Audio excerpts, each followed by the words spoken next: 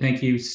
So, thank you so much, Candice, for that introduction, everybody. The Linux Foundation does such a great job with these. I love being here doing these. I don't know how many times I've done this with y'all, but it's a lot. So, um, before I get started, just a couple of my own logistics. First of all, that's me up there. If you want to follow me on Twitter or anything, I'm just James, JAYMCE. People do like to understand what's the level of content going to be in this particular session.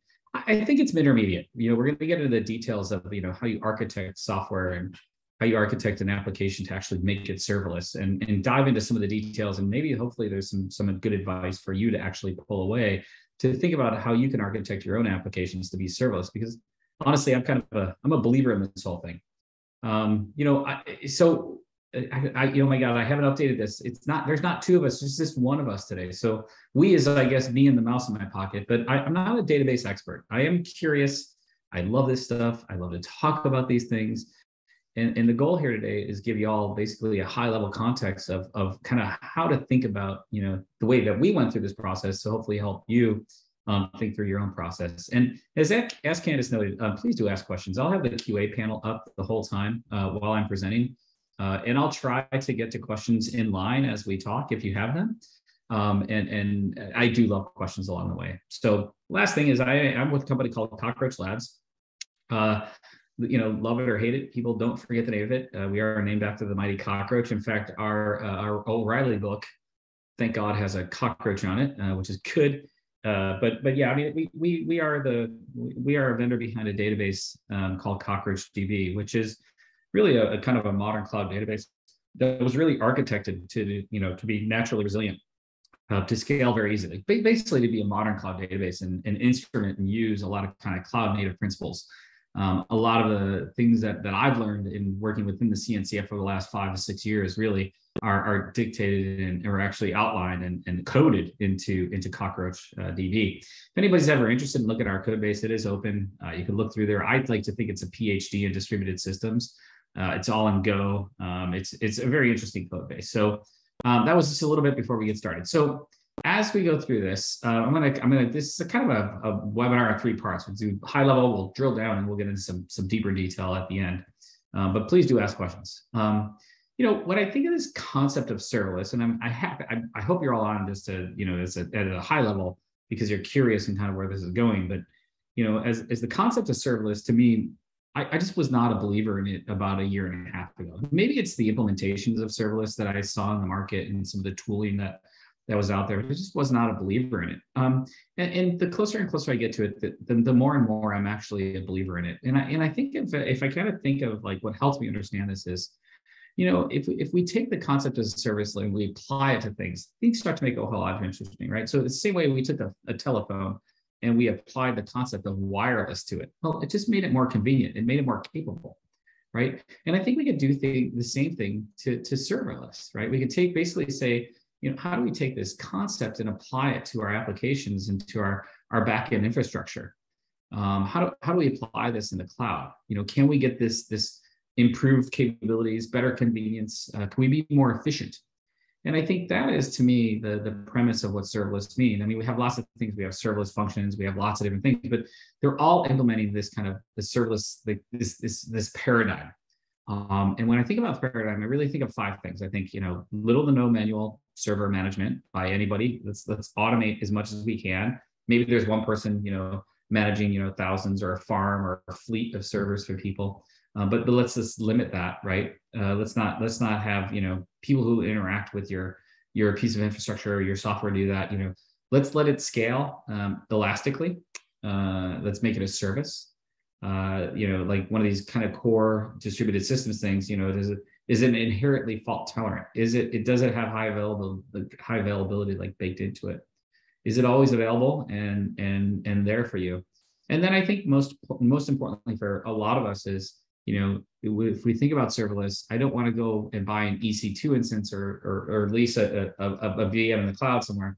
I just want to use what I use, and I don't want to be billed for, excess compute cycles that I'm not actually using. And I think about serverless. I think those 5 kind of core principles, if we can apply them to our own software stack, things get really interesting because we can actually start to deliver software in a different way. Now, today, people think about serverless as like, serverless compute, like I love Google Cloud Run. I think it's really cool. Fargate or serverless functions where like it's Lambda or cloud functions, and Netlify and Vercel all fit into this, right? Or there's like these emerging kind of functions as a service platforms where they're taking all of this and pulling it together, and it's like this end-to-end kind of app development platform.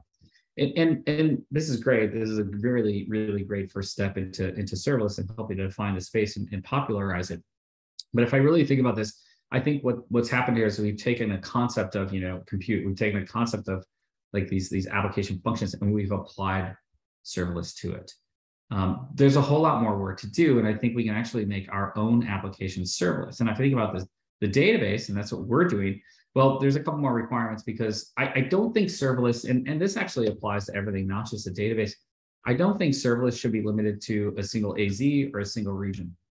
I think serverless should actually be infrastructureless. It should be, free for geographic scale as well. These things should be available across the entire planet. And with a database, well, you start to get into the weird things about transactional guarantees. How do you implement SQL in the context of this?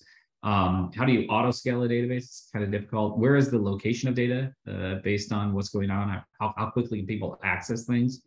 Is state preserved? And ultimately, I think this concept of infrastructureless is really, really interesting and really, really important. And so how did we do this, right? How did we take kind of one of these things and actually apply it? And then when I think about, let's go back a second. We're doing this to CockroachDB, and I'm going to go through kind of how we did this from an execution point of view, and then how we do storage of data and these sort of things. And if you think about this, there's several solutions that are doing this out there. I think people are moving in this direction because we do see the value in the core principles of what serverless is applied to various different solutions. I was just on the website for ClickHouse earlier, and the same basic architecture around ephemeral compute and persistent storage is the same thing implemented there. And so there's something here. This pattern of application architecture is definitely emerging, and that's what I want to talk through, right?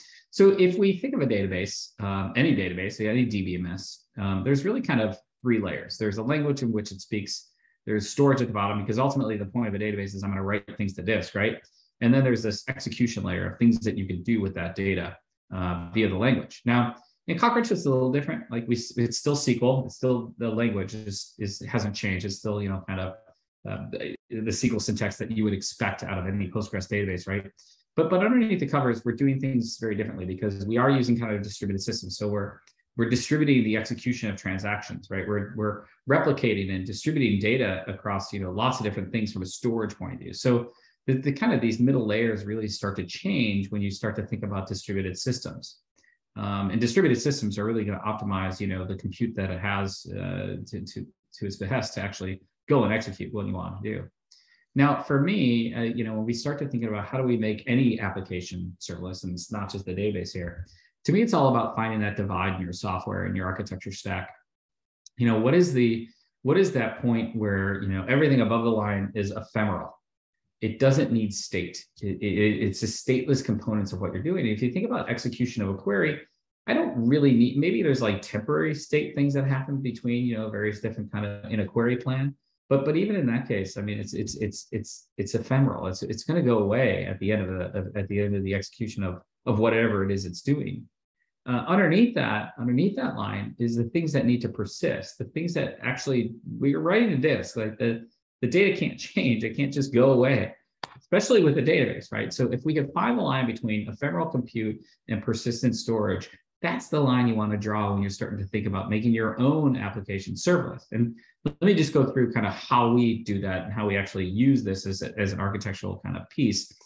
First for the execution layer, and then I'll talk about what we're doing in storage. It's a little bit deeper into the architecture of Cockroach in particular, but it'll give you some sense of kind of how to make things multi-tenant, how to do this persistent. So in Cockroach today, when I deploy a database, I can run it here. I'm running it across 3 different pods in Kubernetes. I have 3 nodes of Cockroach.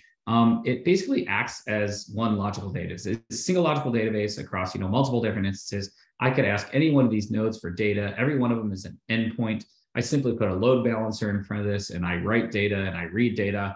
And these 3 nodes basically just kind of all work together and deliver the capability of a relational database. Now, what we've done in Cockroach is we said, hey, look at where's that line, right? Where's ephemeral compute and distributed storage? And what we've done is said the storage and replication part, like how we actually distribute and where we put this data is different than what's happening up above. Up above is basically really the what's ephemeral. None of this needs to be there. If it just goes away, it's okay, right? Of course, not in the middle of a transaction, and that's a wholly other thing. But the SQL is separated from the storage. And if I think about that, the SQL execution is separated from the storage. So now I have this virtual cluster living on top of storage and replication. We've actually taken our software and created kind of two binaries, if you will. One binary kind of stubs out the storage and replication part. The storage replication stubs out the SQL and execution distribution. And then what we've done is we've redefined the software stack so that they communicate to each other in a really intelligent way. So we have this shared CockroachDB storage only cluster, and we can run these virtual clusters on top, right? And each virtual cluster that lives on top of this shared storage basically is its own size. My tenant one has a fairly intense application with lots and lots of transactions a second. Maybe cluster two, it's just a prototype where it's maybe a couple transactions a minute or whatever that is. Cluster three is like super heavy traffic. We can spin up more SQL pods based on the amount of traffic that's coming in. So we can scale basically separately. Because before I would have had to scale this entire stack. Now using the shared storage layer, I can actually scale separately across the ephemeral compute and the persistent storage underneath. So what does this look like? I mean, so basically what we'll do is, when we spin these things up, this is basically an instance of Cockroach, again, running in a pod. And so we'll spin up, tenant one across 3 different availability zones. Maybe tenant two just goes into AZ2. Tenant three is going to go across, all 3 different AZs, so that if an entire, AZ fails, we still have the data. Because actually, when we write data, we're writing data 2 or 3 times, and these pods are oblivious to kind of where the data lives, and they don't even matter, the execution pods on top. But in order to do this, we had to actually introduce a new layer into our software. We had to introduce a proxy, and a proxy actually, basically what it does is it has a manifest of all the pods that are distributed across the entirety of the system, and it knows which tenant belongs to which pod. That way, when a request comes through for, say, tenant one into the proxy over in AZ1, it knows that it can go to one of these 3 different pods to actually execute that query. Because remember, every node in Cockroach can service a read or write, and so every node is an endpoint. So you need this kind of traffic cop or a proxy basically to actually understand, who owns each of the pieces of ephemeral compute. So that's kind of a big lesson learned up front for us, right? Now, scale in a database is quite interesting. When I think about scale, I think of 3 different layers of scale. I think about storage size of the database. How many petabytes is your database? Like, how many records are stored in that thing? I also think about transactional volume of data.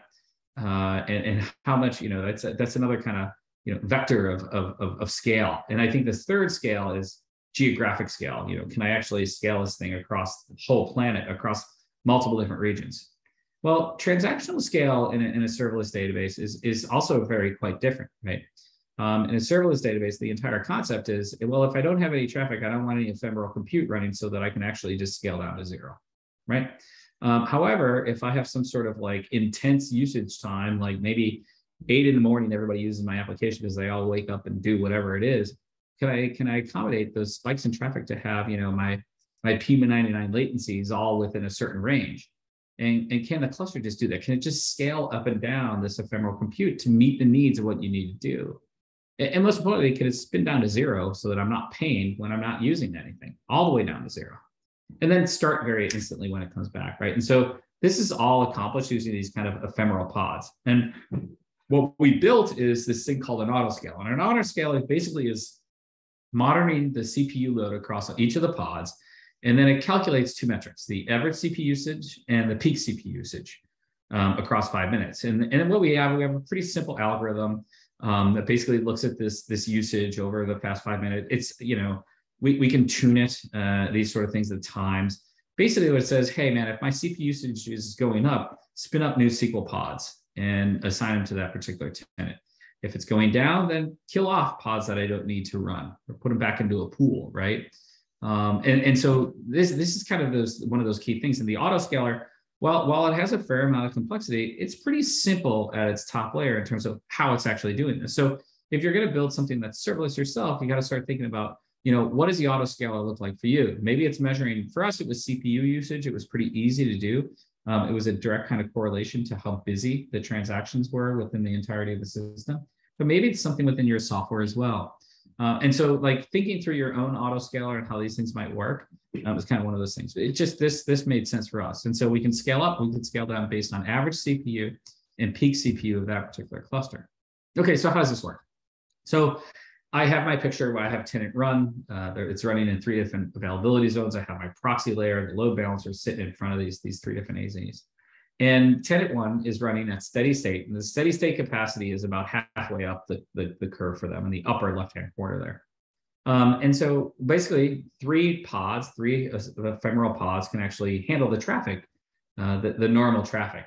Now, what I have in each one of these AZs, and this is just a different cluster across all of them, each one of these AZs is I have hot pods, which basically are instances of Cockroach that have not been assigned to anybody. They're in the manifest as unassigned, basically. So this proxy across the top, the 4 versions of the proxy, they all share this manifest and they all understand what's going on. And they in real time, it's guaranteed correct, it's guaranteed consistent. And so the manifest actually understands what's going on within that cluster. And so we have these hot pods, which are basically instances of Cockroach that are unassigned. And we have pods that are out there that are assigned to a particular tenant. So if the autoscaler measures that, oh gosh, there's a spike in traffic over the last 5 minutes, I need to increase the pods, it can basically take one of these hot pods, assign it to a tenant, and instantly we have much more ephemeral compute. We've improved by 33% our ephemeral compute for that particular cluster. Still living on the same storage, and the storage is just storage is going to expand based on basically how much space it needs, and that's a wholly different scale issue, and that one's pretty straightforward. That doesn't change all the time, whereas this ephemeral compute does. And so we basically just take a hot pod, we assign it to a tenant, we change things in the manifest. Good way to go. And now we have actually excess capacity. And so when things come back to normal, and our autoscaler realizes it doesn't need as much compute, it's going to bring down that pod, throw it back into the pool. And then say there's no traffic, middle of the night, nobody's using this, tenant 1, there's no traffic. It's going to spin all of those kind of ephemeral pods down.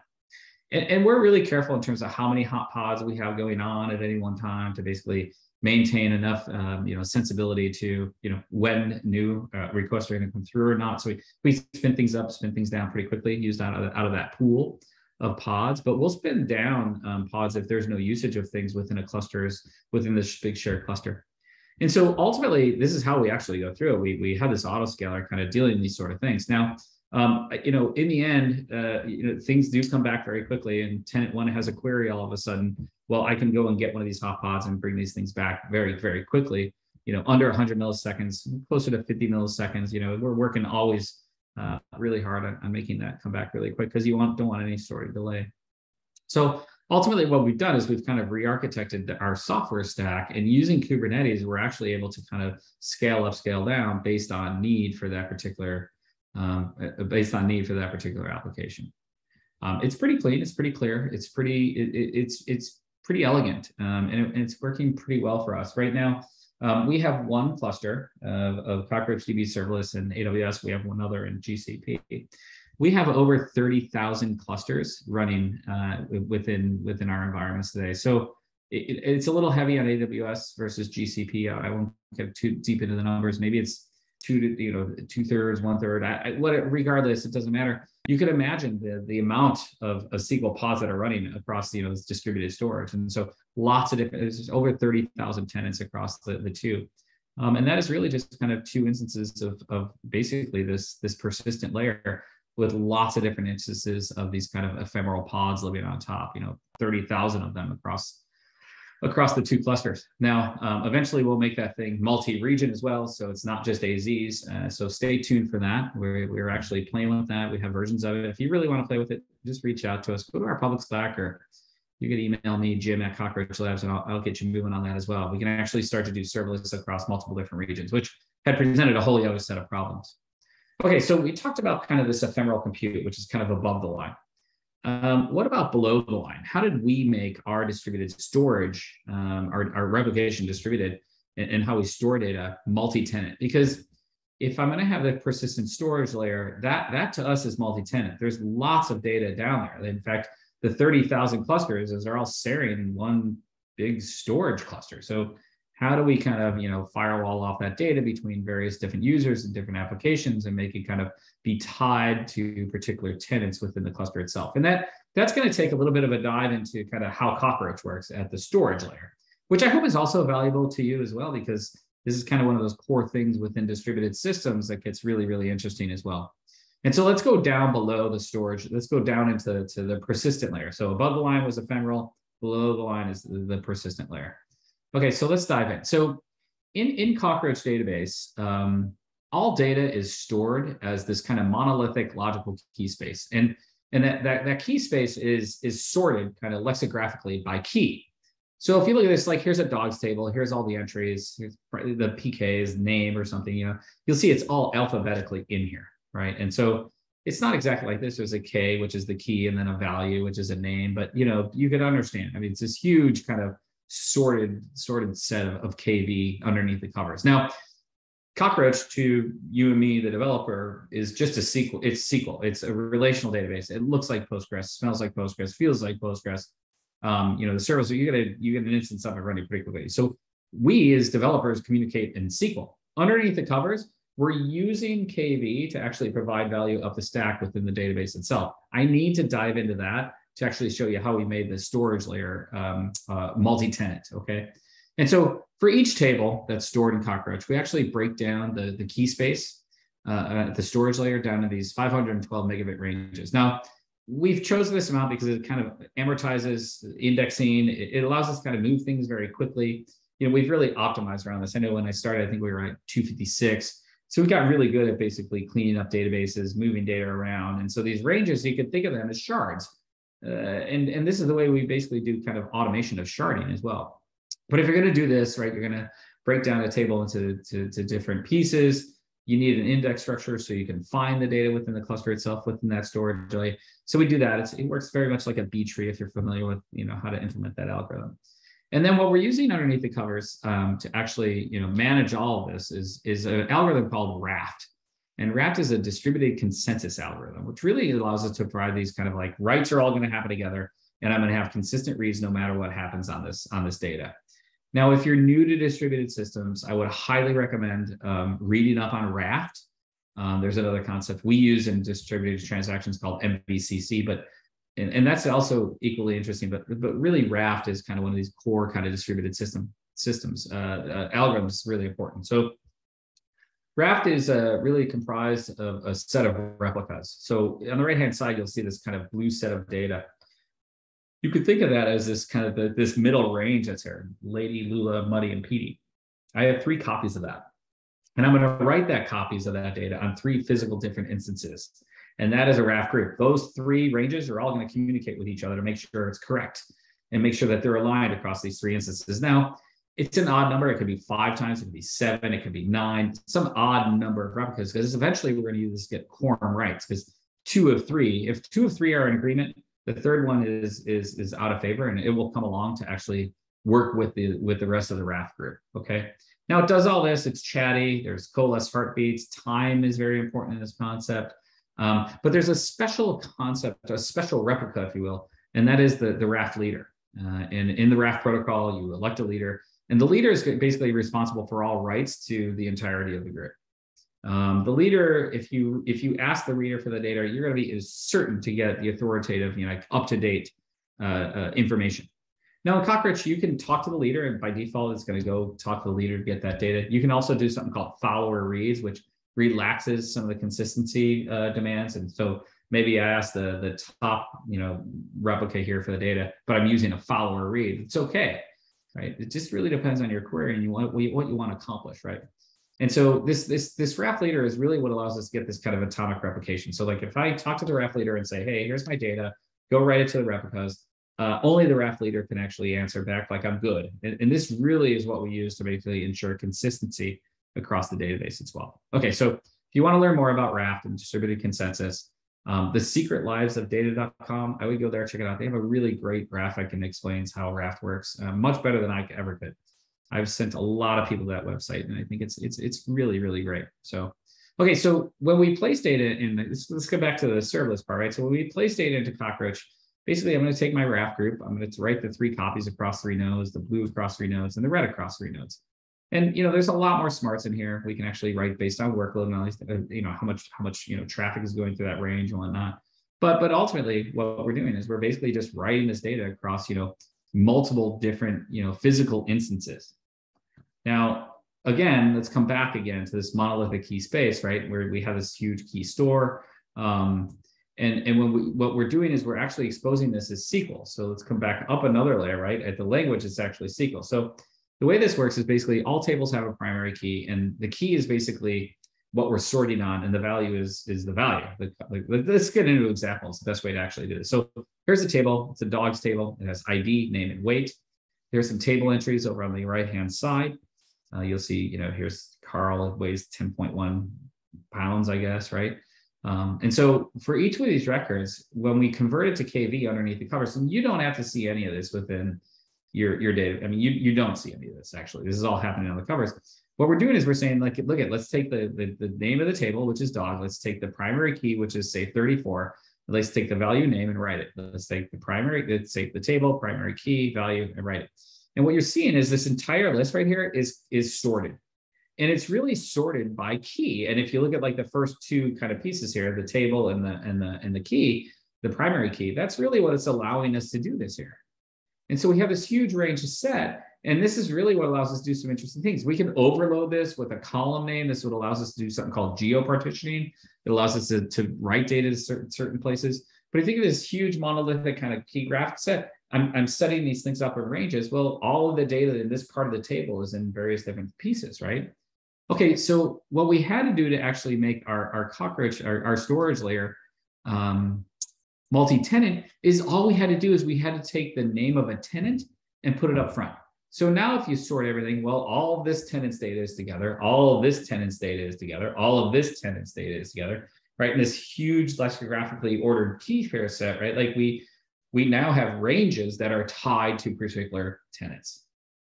And now when you search for data, that tenant is the only person that can access that data with that particular key. And so not only have we been able to basically break out these ranges and this huge massive backend into these individual little pieces, but we now have data that's going to be restricted to particular tenant, right? So it's going to restrict this secure access to the ranges.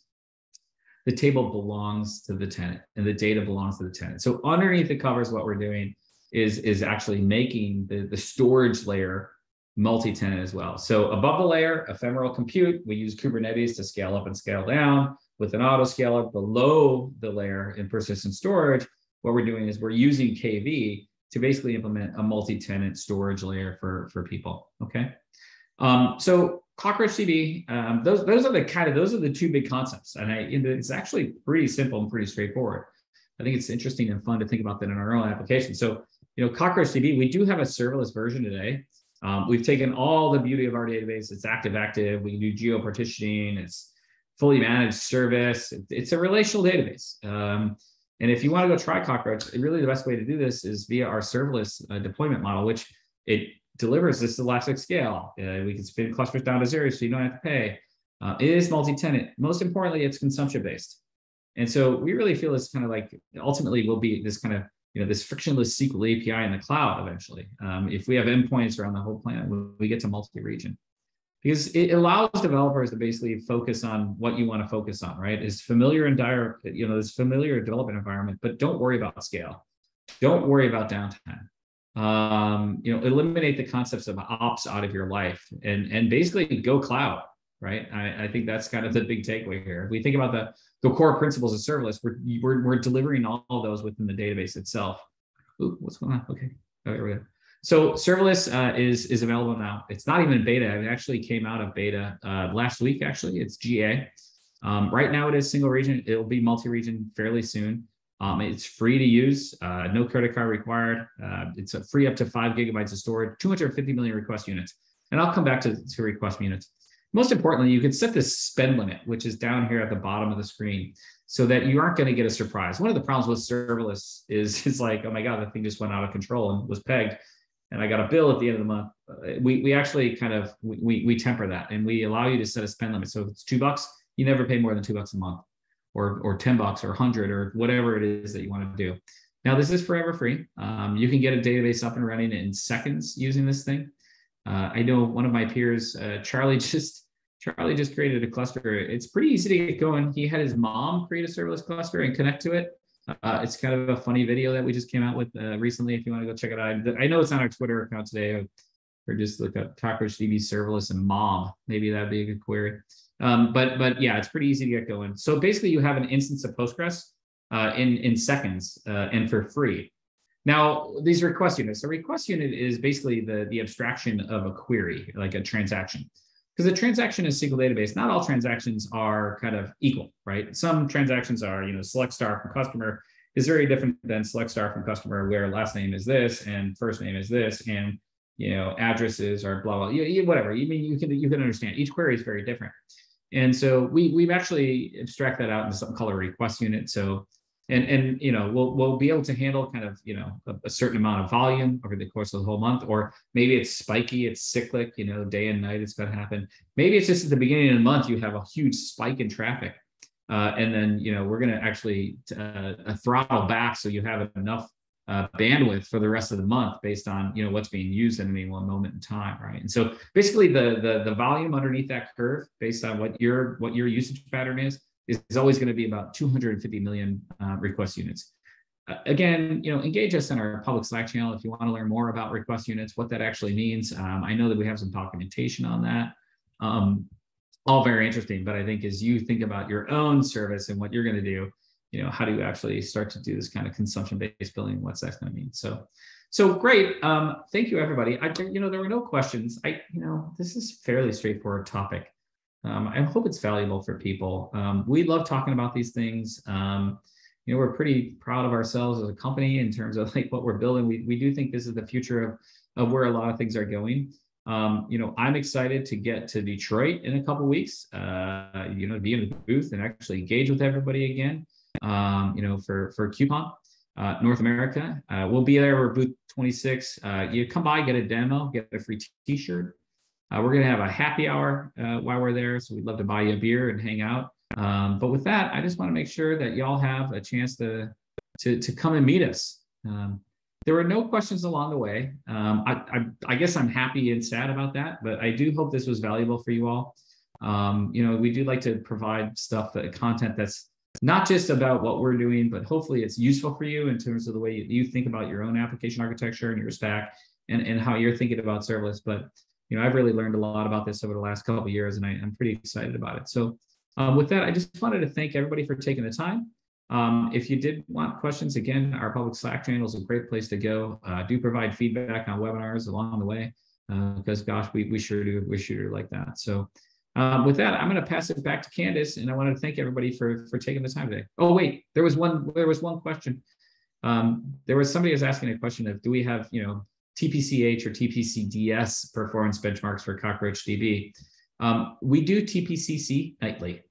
We're playing with TPCE right now as well. H and DS, I don't think we've run those two to the person who's asking a question. But if you go to CockroachDB and you go into our docs and you just do a search for performance, you'll see some of our benchmark numbers published there. One of the things that we compare ourselves to other solutions, of course, but benchmarks for us, we would very rarely publish a benchmark about another database because it's kind of difficult to be an expert in your own thing and everything else, right? So, we're doing everything that we can to push the TPC benchmarks into the distributed world. Because right now, the problem with benchmarks in TPC and TPCC in particular is that it's not distributed. And so we do a lot of work to basically do that. And so look for work from us that's going to be talking a lot about, public benchmarks around how we think about these things in distributed systems, because I think we're living in a new world. Those benchmarks haven't been updated in really quite some time. So, all right. So I'm going to give it like 2 seconds just in case there's no more questions. Dramatic, heavy pause. All right. Well, if there's no more questions, I want to again thank everybody for taking their time today, and I want to pass it back to Candace, our gracious host, to send you all off. Thank you, Candace. Thank you so much, Jim, for your time today. And thank you everyone for joining us. As a reminder, this recording will be on the Linux Foundation's YouTube page later today. We hope you join us for future webinars. Have a wonderful day.